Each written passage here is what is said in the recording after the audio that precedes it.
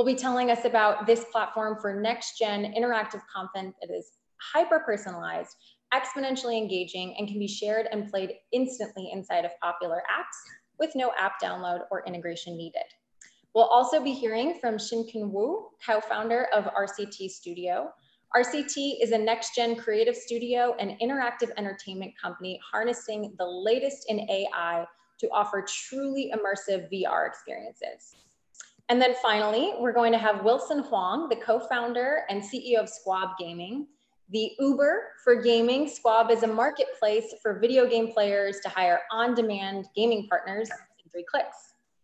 Gamers can easily find their perfect teammates, and expert players can make money from the games they're good at. A few housekeeping items before we jump in. So like all of our events in the past, if you've attended, attendees will be muted for the duration of the strategy session. The speakers are going to be displayed on video throughout the discussion. Audience engagement and questions are encouraged. At the bottom of the screen, you're going to see an icon for Q&A, raise hand, and chat on your Zoom window. So please feel free to get in on the fun, submit your questions that you have in the Q&A section. We'll get to those if we have time. If you want to see this again or tell your friends about how awesome it is, a recording of the strategy session is going to be posted on the dot.LA website by the end of the day. And if you love dot.LA, make sure you sign up and subscribe to our daily newsletter to catch every headline. We'll run a show before we jump in here. Each company is going to present for 10 minutes. Then we're going to have 10 minutes of questions from and discussion with our judges. And lastly, this is a showcase. There's no winner or loser, but instead we're focused on highlighting some truly innovative companies for you and giving you a window into what the process of pitching to elite investors is like. So without further ado, let's get started. Artie is going to be up first. Ryan, take it away. All right, thank you very much. I'm just going to share screens. Give me one moment. Okay. Here we go. All right, so we are Artie. We're an LA startup. We're a seed stage company. We've been around since the fall of 18. We've been pretty heads down for the last year and a half, almost building technology and getting ready for kind of our launch. And we'll talk more about that. So a couple of questions to pose. Well, first off, what if interactive content could be shared and played as easily as a YouTube video? You know, we'll get more into this, but obviously we've had web-based games for a long time, JavaScript, HTML5, progressive web apps. How could we perhaps do things differently? And what if we could actually optimize for social media and have interactive experiences inside social, just like we've had YouTube videos? And then secondly, what if you could interact with your favorite characters and celebrities, you know, the larger personalities you follow on social in a whole new way? What if you could engage with them in a new way that's more immersive and more engaging? It's not just photos or videos. So before we get into all that, I'm going to tell you guys a little bit about the team and kind of who we are and what we're doing. So our team has decades of experience combined across interactive and technology.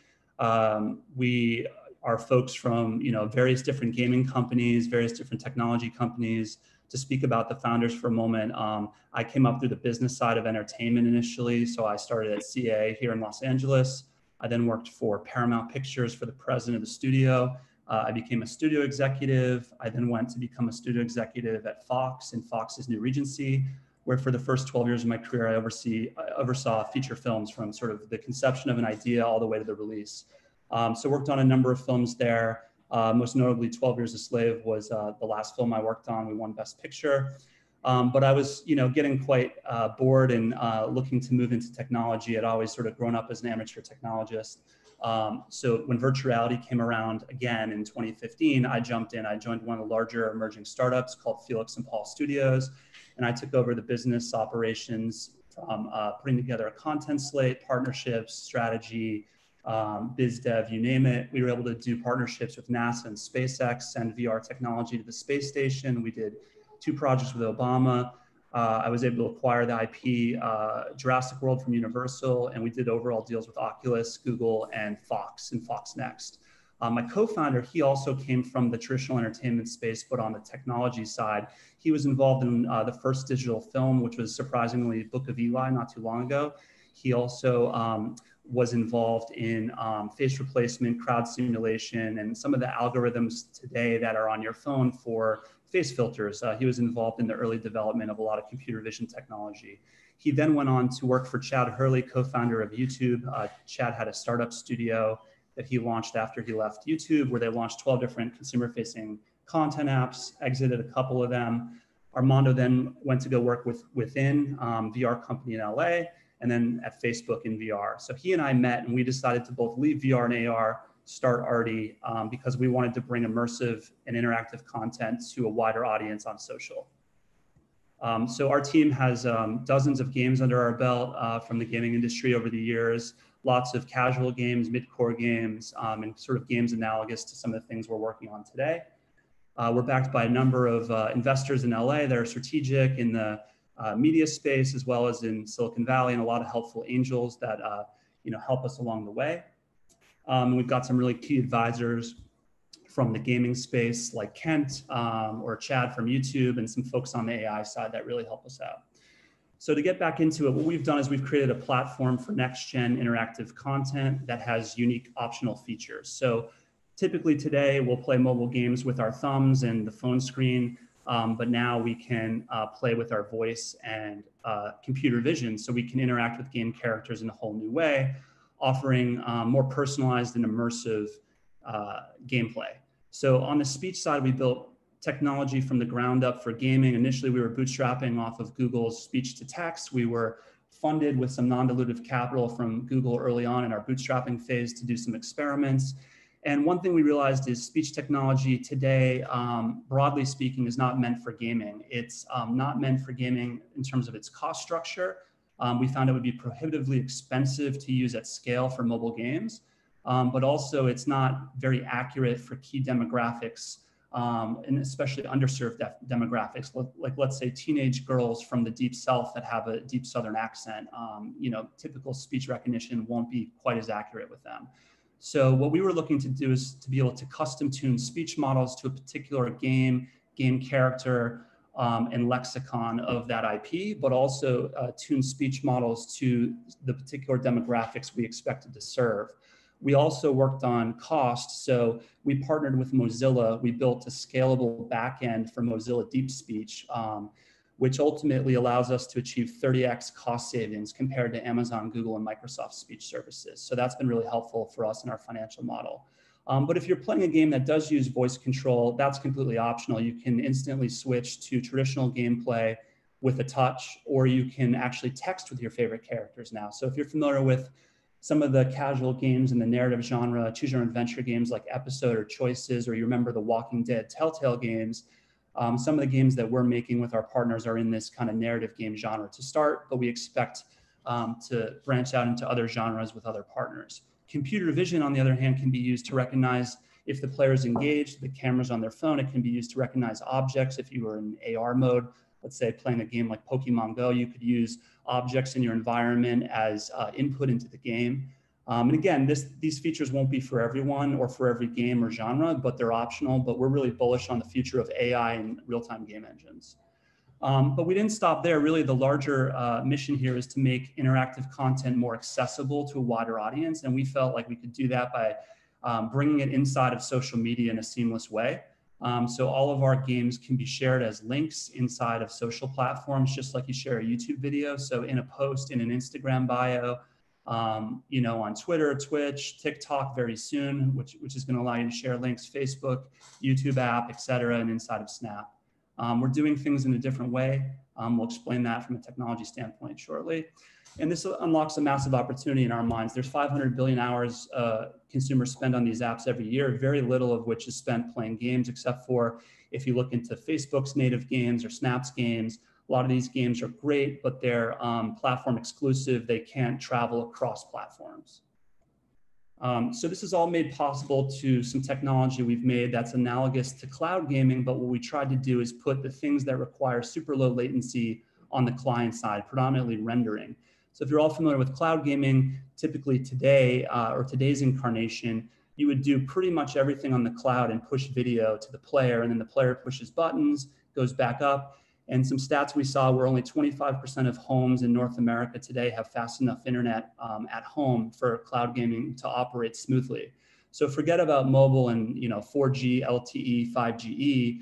that wasn't made for cloud gaming in its truest sense of today. And if you look at Google, Amazon, Microsoft, and PlayStation, they're exclusively focused on PC and console and AAA games. So what we wanted to do is figure out how can we get all the benefits of cloud gaming and instant play that's platform agnostic, but solve the latency issues. So we're doing this through WebAssembly and lower level C, and not with JavaScript or HTML5 or progressive web apps. So that's sort of our new approach. We also found out there was a way to create a unified API for all this technology, and then let that wrap into something that can commingle with Unity. So you can create games in Unity just like you already do today, and then you can access our API for instant play, and then optional features like voice and vision. So that's a little bit more about the technology. So our view is that interactive content is the future of social media. We believe that video is not the end-all say-all on social, and we're really excited to bring interactive content in a really seamless, organic way to social. So here, just to illuminate, you could imagine Marvel or any other media company creating a game. They could share the game in a link. Consumers could click the link, they could promote it and post about it, and instantly you would play the game, and it starts up in less than a second, and we're dynamically loading assets to you. All the gameplay decision-making and AI stuff's happening on the cloud. And if you're using voice, you can start talking to your characters and be a part of the game that way, or you can play traditional mobile games with traditional gameplay. The other cool feature that we built is you can instantly text with Deadpool or say any other character, but also while you're playing, you can share video clips or live stream instantly. So let's say I'm playing a game inside of Instagram's walls, inside their embedded web browser. While I'm playing the game, in key moments, I can start sharing little video clips back to my friends, or I can live stream to my friends on Twitch, which drives organic user acquisition, which we think is really interesting. In terms of hyper-personalization, if you start to access voice and vision, first and foremost, we're GDPR and CCPA compliant. We're very concerned with user privacy. We're leaving all personally identifiable information about the player on device on the client side, but we can source really high-end or I guess high-level insights about, well, what did everyone collectively said in the gaming experience? How many people felt like Deadpool was a little creepy? Can we run a sentiment analysis algorithm on that? How many people felt Wolverine and Deadpool should do a movie together? Okay, we found out 33% should. How many people said Coca-Cola versus Pepsi? Would a brand like to know that, right? So not only that, but we can offer adaptive gameplay in real time. So as the game is learning about you and your preferences through sort of your human input, it can adapt and remember you to forge a pseudo relationship with you over time. And then of course, this becomes valuable data for our algorithms that helps us improve speech accuracy and computer vision accuracy. So let's talk about some of our first games. This is normally the slide where in my pitch, I would show you all the IP we've been acquiring and all the partners we're working with. For various reasons, because we're kind of in build mode and NDA mode, I won't cite them specifically, but I'll just say that our first game is with a big family movie property and a big character. It's a casual game. It's a narrative game where you go exploring and you kind of go on a elaborate treasure hunt with this character. There's another game that's more of an action adventure RPG. That's with another big movie character. We're also working with one of the biggest music artists with over 100 million followers on social, and with one of the biggest athletes in the world. So we're trying to operate in this sort of casual gaming zone with a focus for ourselves more in the narrative genre. We expect other game developers and publishers who we give access to our API and tools to start to make things in other more traditional genres. We're really excited about trying to find this sweet spot between sort of storytelling and the kind of storytelling you see on social with streaming and vlogging and such, and gaming, and really trying to figure out what is the sweet spot between core gamers and would-be gamers who are not yet playing games. So this is sort of more about how we imagine a game going viral. So if you could imagine our IP partners would share a game to all their fans, the content is instantly playable wherever they find it, and then they can share video back, and this drives organic user acquisition. So where we are today, to finish up, we've built the technology over the last 3 years. We've partnered with top IP holders and celebrities. We're launching our first games ourselves. And similar to maybe a company like Niantic, we decided IP would give us great reach, especially inside social media, when that's your greatest advantage, is to serve pre-existing large audiences. And then we'll start to open up our tools and APIs to other studios and other publishers and see what they want to create. And that's Artie. All right, great. Let's hand it over to our judges for some discussion. Great, thanks, Ryan. I guess my first question is, long-term vision for the company. Are you looking to be a tools platform type company and scale into that? Or is making games also core to what you do in the long term? Yeah, I mean, in the short term, we felt like dogfooding with our own tech and platform would be important, similar to Niantic, in the sense like if they're coming to market with brand new features like GPS or geolocated games in AR for the first time, and they could release a couple games with big IP, they could get a lot of reach. So that's kind of been our plan, is to release the first few games ourselves while we've been starting to talk to other publishers who already operate in the IP-driven gaming space on mobile. So we've already kind of been hard at work in starting to extend those relationships for the kind of half dozen or dozen studios and publishers that have already been successful there. But our larger goal is to be something larger than a studio or a publisher. It's really to let other studios and publishers onto our platform. But what we felt like we had to do is we had to create the API and tools to allow them to access these new features and publish in this new way. But it was very important for us not to disrupt the way that they make games. We didn't try to create a process where you have to make games with a brand new game engine. We wanted to empower people to use the tools they already know, like Unity. So today we support Unity, and then shortly we'll also support Unreal. Great. Yeah, thank you for that. Particularly in a truncated window, it's never easy to do things in 10 minutes. Yeah. We typically look at things a little bit later stage, so seed isn't in our wheelhouse. So we've done a lot of seed investing over the years. I think with respect to investing in a games business, albeit if your long-term aspirations are more of a platform middleware play, in the short term, I think I would be interested in better understanding what the actual games are, right? So sure. I think that the forensically looking in the rearview mirror of the roadkill of celebrities and talent and even incredible intellectual property coupling themselves to a business that's willing to either write a big minimum guarantee check or give up warrants in the business or whatever that may be. There's a lot of that roadkill. So I think kind of qualitatively, for example, you referenced Niantic, which I think is one of the best examples ever of a partnership with an IP. But the reason that IP worked was, in my opinion, there were two reasons it worked. One, it was a collectible IP. It's been collectible for multi-generations. Two, Niantic didn't push the envelope on the technology. They executed against it exactly to the limits with which you'd have a soft landing if you were new to it.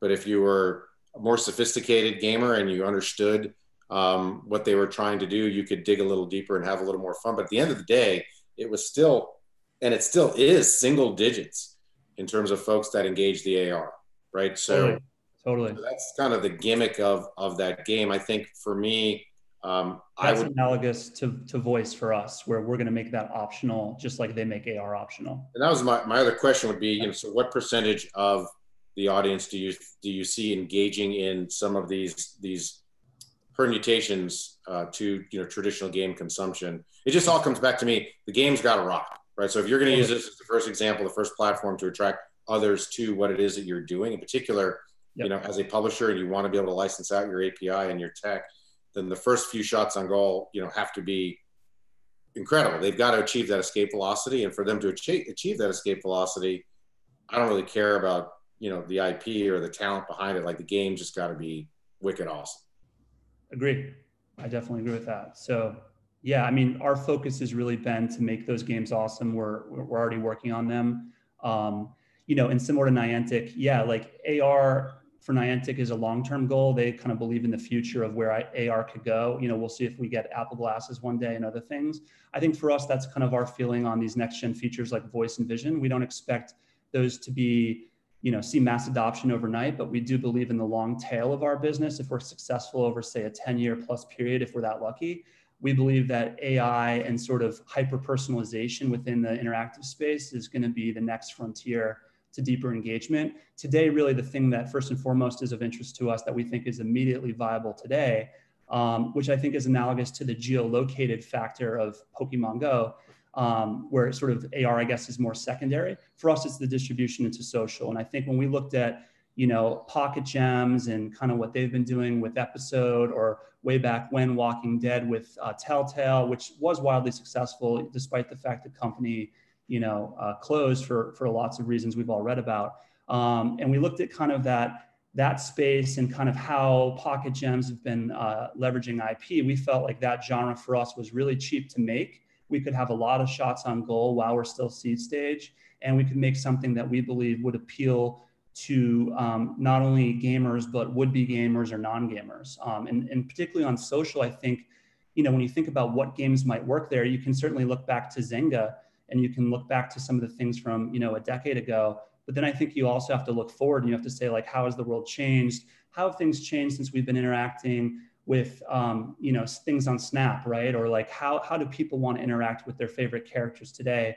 And I think we've been reading the tea leaves. Virtual characters on social have become more and more popular, whether it's Hatsune Miku in Japan or Little Michaela here. But I think we're at the tip of the iceberg, because we have to figure out, like, what's the actual genre inside social. So for us, we're going to kind of go down a couple of paths that we feel are exciting to us, that we can execute, but we hope to inspire others to explore different genres that have already been proven.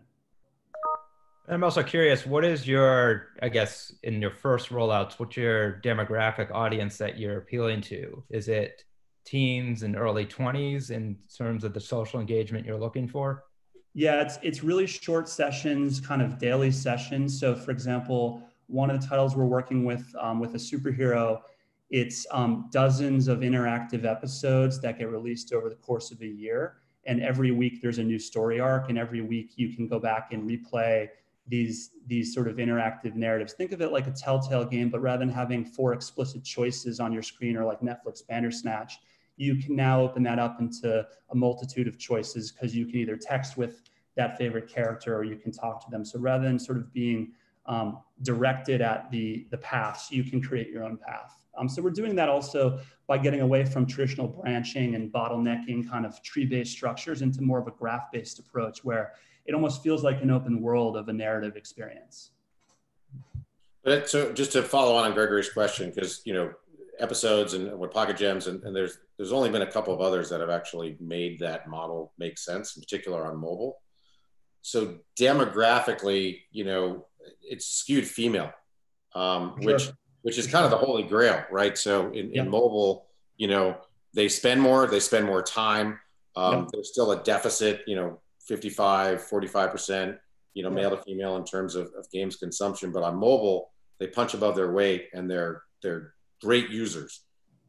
So I think back to the demo, because then you also talk about multiple social distribution channels. And so just if I understood, so I could capture moments and then dynamically publish through whichever default channels I chose as a user of the experience. That's right. Yeah. So just to answer your first question and Gregory's question, yeah, we are focused on sort of 13 to 18 as the core, and then kind of extending into millennials. And we are very much focused on the female audience.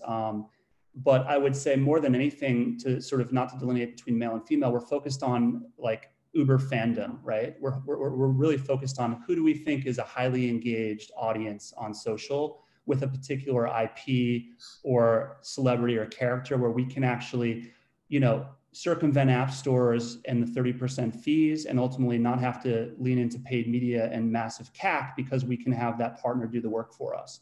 So really we're looking at trying to upend the economics to the favor of the game creators and the IP holders by reducing sort of paid media as that big component inside of CAC. If you put the power of distribution back into the IP holders' hands, if they have that massive audience. Great. We're running up on time here. So Gregory, Peter, any last thoughts for Ryan? I just, again, for me, Ryan, it'll come down to the game. So be really interested once, we'd be able to take a look at the gameplay, the game mechanic, what it is that you're trying to do, the onboarding strategy, go-to-market strategy, everything else, very compelling on paper, but for us to get, to get interested, just demonstrating my master's degree in the obvious. It would come down to, you know, the game. So very interested to see what you guys are up to. Thank you. Great, thank you. Yeah, I agree. I mean, I think I'd be very interested to see the game and how whatever voice or whatever you're enabling that's a differentiator plays out and makes that unique. Cool. Well, thank you both. I appreciate it.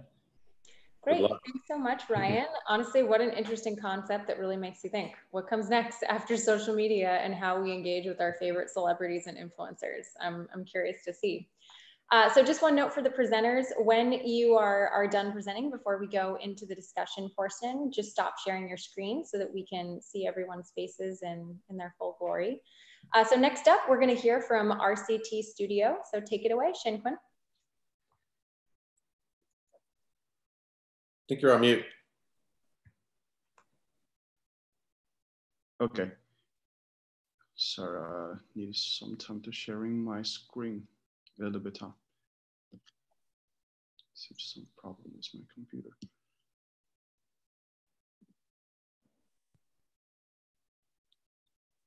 I will join again. I need to withdraw right now. Sorry, I will rejoin again.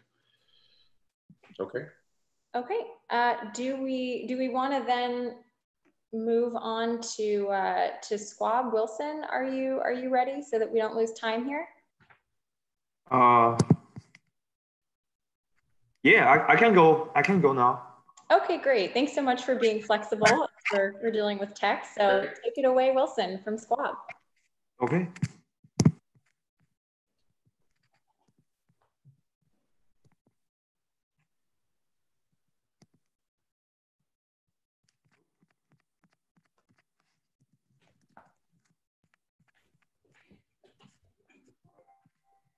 Okay. Hello, everyone. I'm Wilson. I'm the CEO and co-founder of Squab Gaming. Squab Gaming is a exciting marketplace for video game players. Oh, sorry. Okay. It's said to please. Yeah, sorry. The Squab Gaming is a exciting marketplace for video game players to hire on-demand gaming partner. It is like an Uber specifically for gamers. As we all know, gaming is huge now. The total gaming market is $140 billion and it keeps growing fast. We actually have done some surveys online. It suggests 35% of young adults in the US can be defined as core gamers who play over 10 hours every week. Among the core gamers, 85% of them are interested in on-demand gaming partner service, which is exactly what we offer in Squab Gaming. And the current team-based gaming experience is sparse. There are a couple problems which is pretty common among game players. We look at two different types of game players. One is average core gamers. They have trouble finding teammates for multiplayer games. They always have bad teammates, just ruin the whole gaming experience. They're the potential buyer of our marketplace. And there's the other type of player who are the elite players. They need a better and more sustainable way to monetize their gaming skills. They're the potential seller of the marketplace. We call them the gamer pal. The solution for this problem is a mobile app for players to easily and securely hire expert players to team up in the game. This is how Squab Gaming app looks like. It allows users to instantly start a game with on-demand teammates in 3 clicks. They just go to the homepage as shown on the left of the screen. They can export the current available gamer pal on Squab Gaming. Once they pick one, they can send out a hiring request. Then they go to the order detail page on the right of the screen. They just fill it out and ready for the game. And right now we have a pretty simple business model. We take 10% of each transaction made on Squab Gaming. We think it's the right price to attract users. We will introduce premium subscriptions and a digital tipping system in the future to expand the income sources. And what's great about it is actually a proven business model that works in China. There's one Chinese company, Bixin, offers pretty similar service in China. They already have $400 million annual revenue last year's. However, they cannot go to US market because gamers are on different server, they have different gaming culture, and they even play different games. Currently, our gamers are going to Reddit and Discord to find teammates to team up, but they're not built specifically for this. And gamers are never guaranteed to get any response anytime soon. And Gamer Sensei offering a gaming coach service, which requires gamer to make appointment in advance, but it is against the gaming nature because nobody plans for a game week or days ahead. So Squab Gaming is indeed the first marketplace in US market to let gamers easily hire on-demand gaming partners. And this is the Squab Gaming's roadmap. Our first step is getting into the market with the niche market, which is Chinese students in US. Because our founding teams we were Chinese students, we know the community. And as I mentioned before, the service is available in China. So Chinese students are more familiar with this service. It's easy for us to start with. Once we drive the network effect, we can move to the step 2 and scale it to the general college students in North America. Then we can further strengthen our community and make it go viral. Eventually, we can go to step 3 and spread it out to the whole gamer community in North America. And this is where we are today. Even our product has not launched yet. Our MVP is getting tractions and improving the demand. We have successfully penetrated the first initial market, and we have over 1,000 users and $5,000 weekly revenue in April. And all the growth is organic so far. We have spent $0 on customer acquisitions. And so far, we are on track with our growth plan and milestones. We have launched the MVP in February, and our LIS mobile app is coming in early May. The Android version will come a month later, and we'll keep improving that from there based on user feedback. We're currently a team of 2 and working with a third-party developer team to help us launch the app.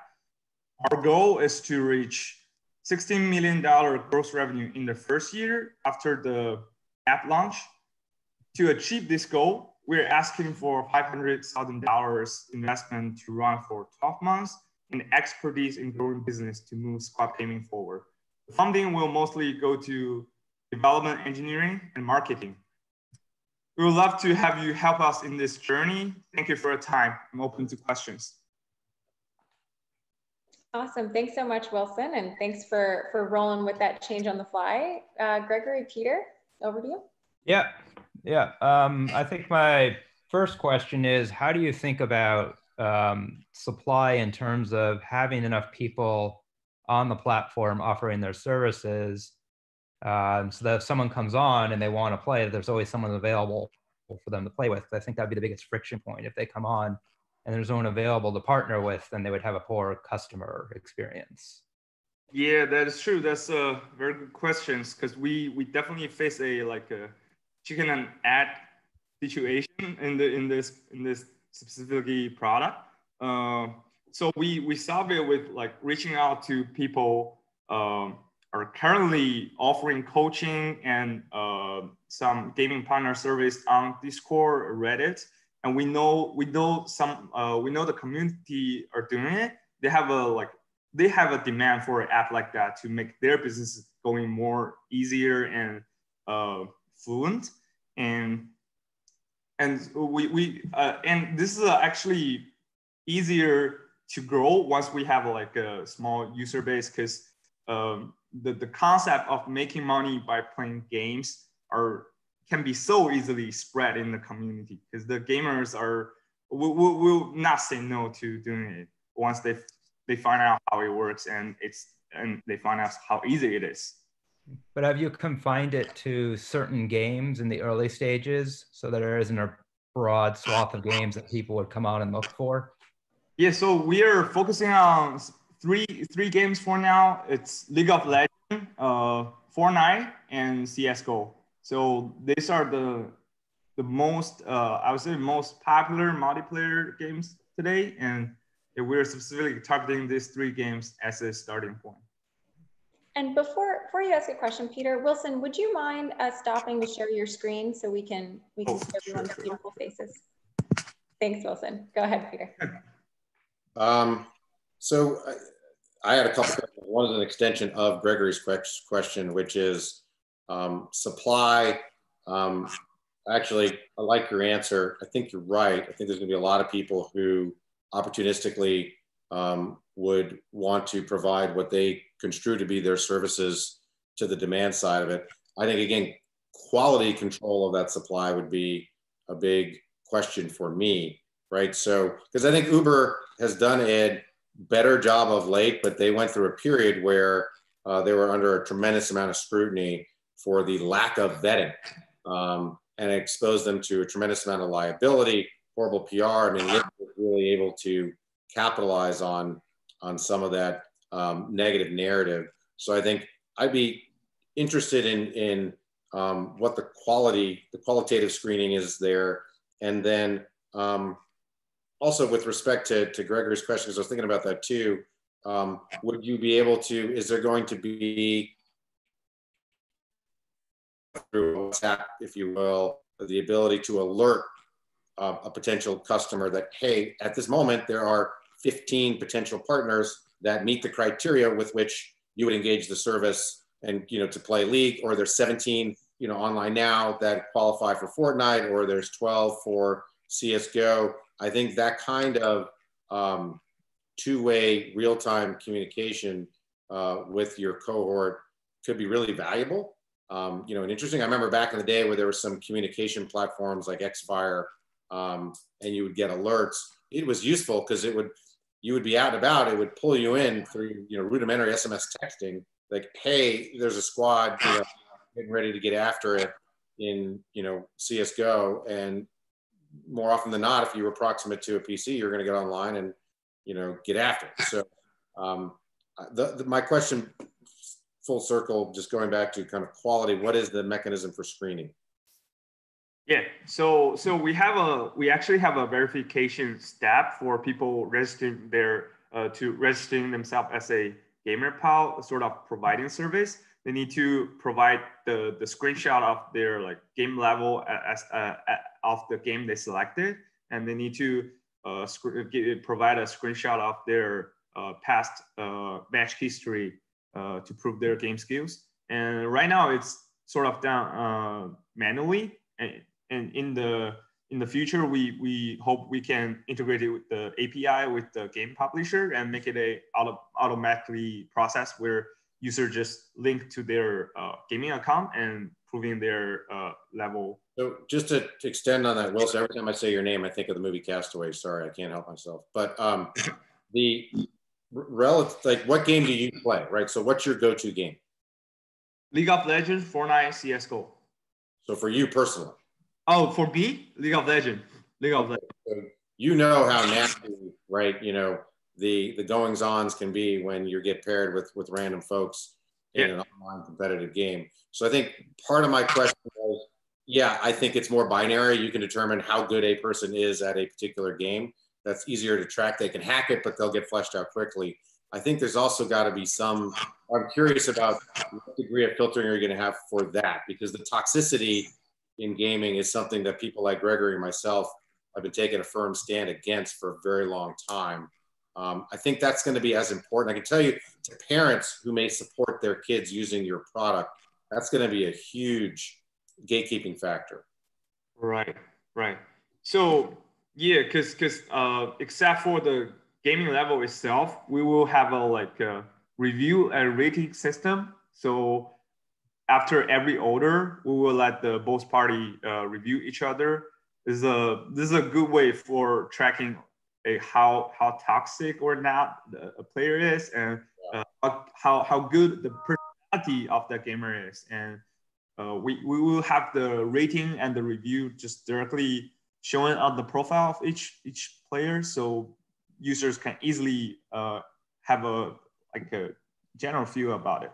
Yeah, if you pull that off, that could be a huge PR marketing boon for you guys, right? If that, yeah, that's, I mean, we definitely, that's the core parts of our entire product, because we want to make sure the quality we're offering are at good level. So yeah, that's the problem we're trying to solve.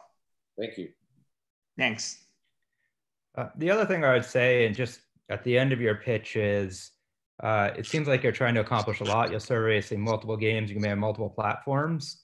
I guess I'd be more curious on the breakdown of what you're going to spend on. $500,000 does not seem like a lot of money. And it seems to me that if you're going to run for a significant time and accomplish these things, you might want to think about raising more money. So you're not constrained in being able to tackle these problems. Yeah, I think the most often, right, I think the wisdom that we're hearing these days, sounds like Gregory's going to write you a check, by the way. You know, you'd want 18 months in light of what's happening in the world right now, right? Just as a minimum. Yeah. You know, I think it's a longer conversation. It's offline, but I tend not to disagree with that notion. Okay, I see. Really helpful. Okay, great. Thank you so much, Wilson, for that. I will definitely use it in the future because I'm terrible at gaming, so I need all the help I can get. Welcome. So, Shinkun, over to you with RCT Studio. Yeah. Can you see my screen right now? Yep. Okay.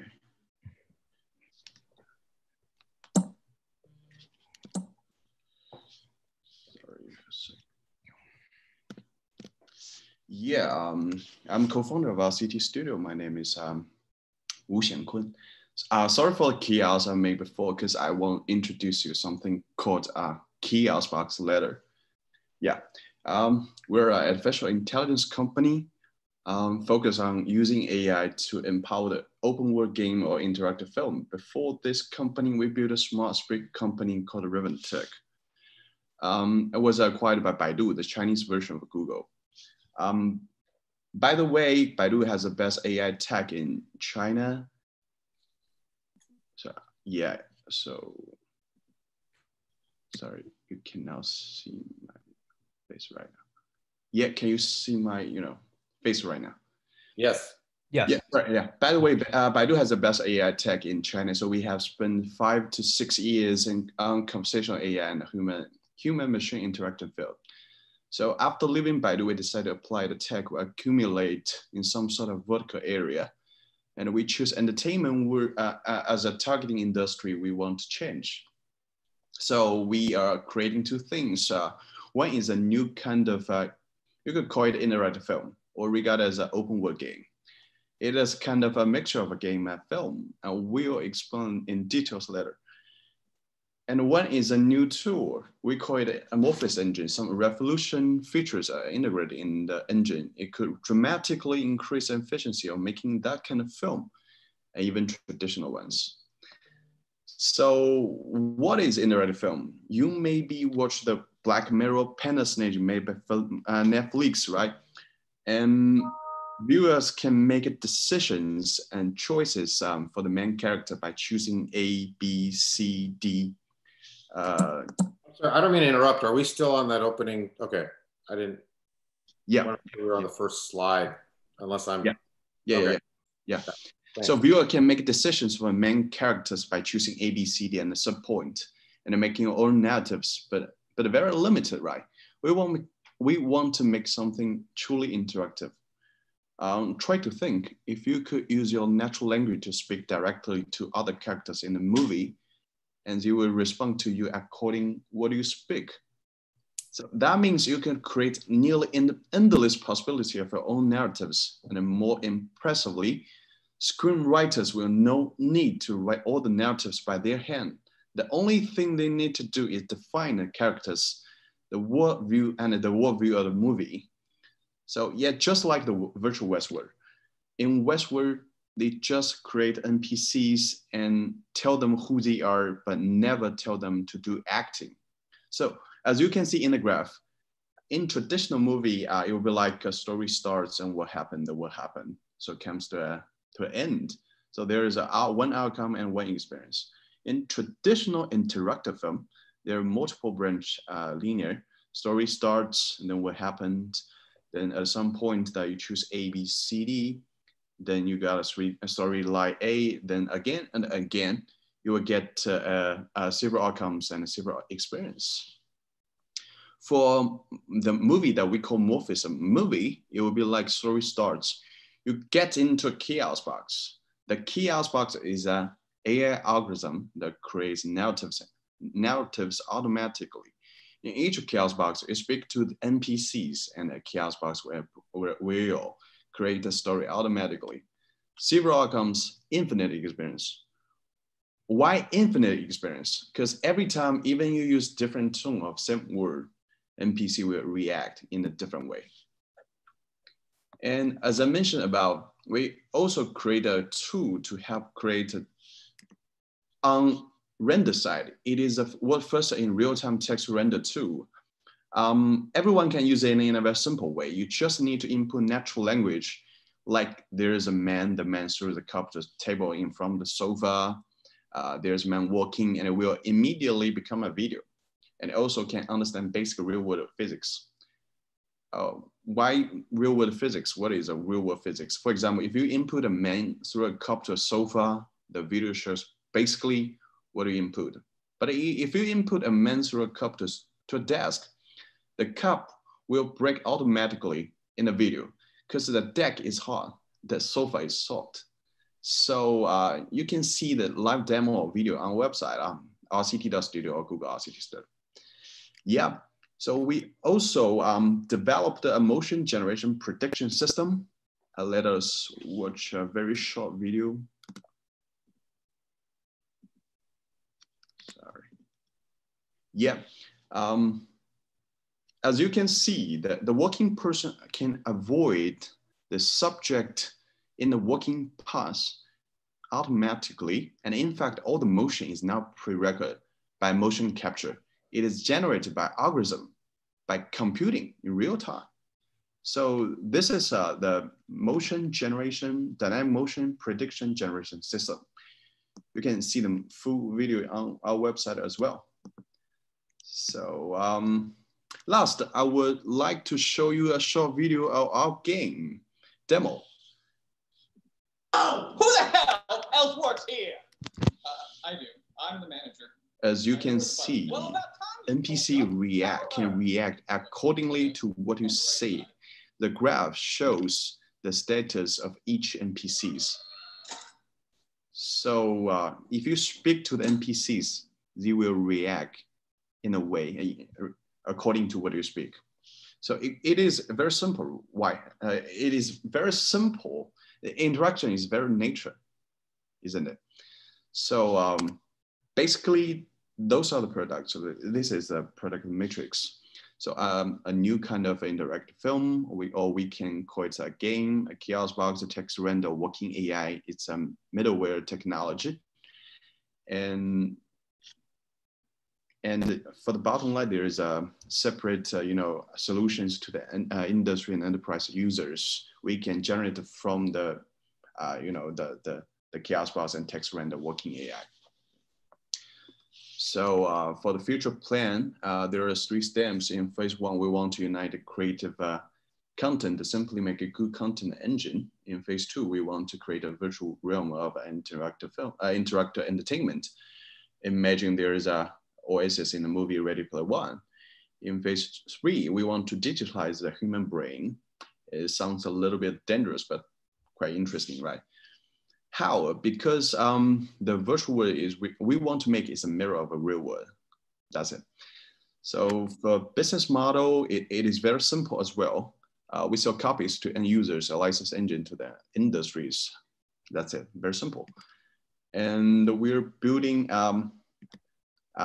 corporations with film and gaming industry companies as well, NetEase, Lionsgate, and even a Canadian porn website, YouPorn. We also work with some academic institutions like Lambda. It's one of the best reinforcement learning lab in China. A lot of the top game development students work for us as well. Last, we have 3 investors right now, YC, Sky Saga Capital, and the Makers Fund. The post-money valuation of our last one is $52 million. We in total have raised $12 million. We want to raise $20 million in the next round. Valuation and fundraising amount can be negotiated. And some very good funds have shown strong intention of investing in this round. And we based in LA, obviously, yes. And I also have an office in Beijing. That's it. Thank you very much. Okay, great. Xianquan, if you could stop sharing your screen, that would be awesome. And over to you, Gregory and Peter. Yeah, so some lofty, ambitious goals there. I'd be curious, because it wasn't specifically spelled out, what are your milestones or proof points in the next like 6 to 12 months that come into market, you know, to show what you've accomplished and, you know, get everyone aware of what you're doing? Yeah, at the end of the, sorry, I'll try to shut up the screen recording.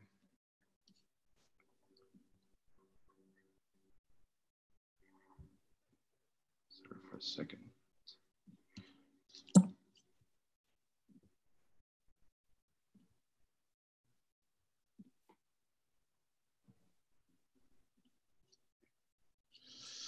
Sorry, so I just, okay, I got it. There you go, awesome. Yeah, sorry. Yeah, I use iPad all the time in Zoom meetings. I'm not familiar with laptops, sorry. Yeah, so for our milestone, we want to release a commercial product of our game at the end of this year. Yeah. So along this side, we want to cooperate with some enterprises and big companies to test our technology like Kiosk Box and Text Render to do some project like Game AI and provide services to the enterprise and industry users. And the game would be a VR game? Yeah, it probably can be a VR game. So we think VR is the best way or one of the best way to demonstrate our idea, but we don't stick in VR that much. Yeah, we can, you know, demonstrate this concept or idea in console game or computer PC. That's okay for us. Yeah,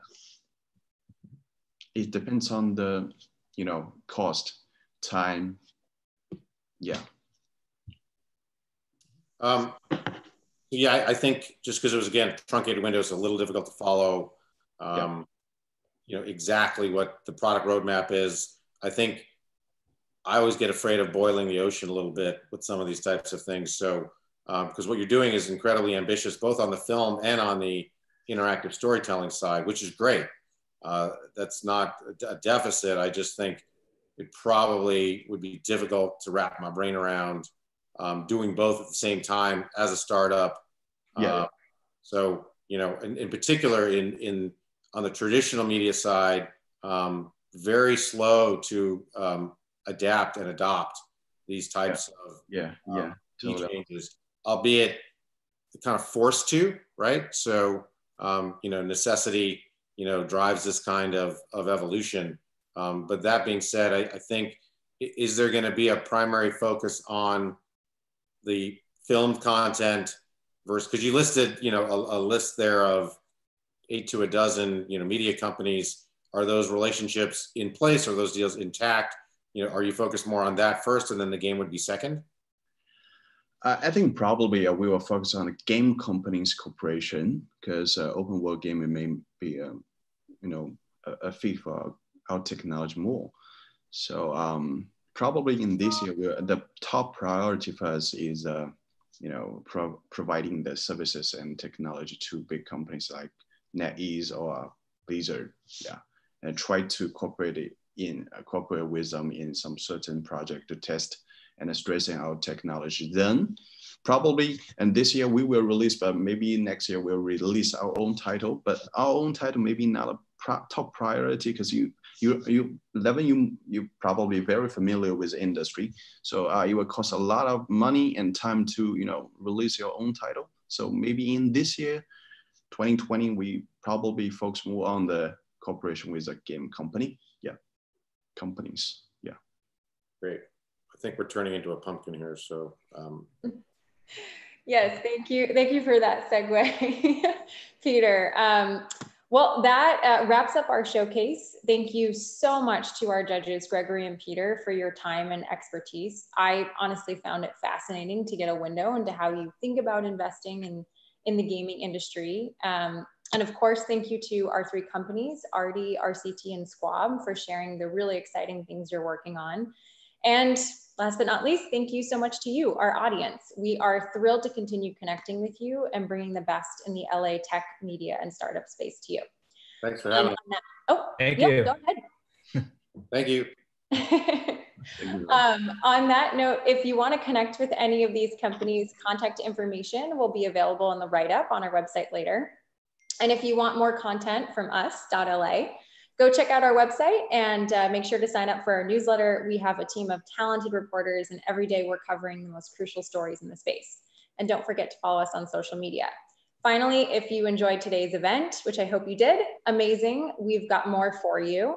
Our pitch showcases happen every other week, and we run strategy sessions every Tuesday at 11 a.m., focusing on a different topic. We are also launching a really exciting series next Thursday that I am particularly jazzed about, so be sure to look out for more information on that.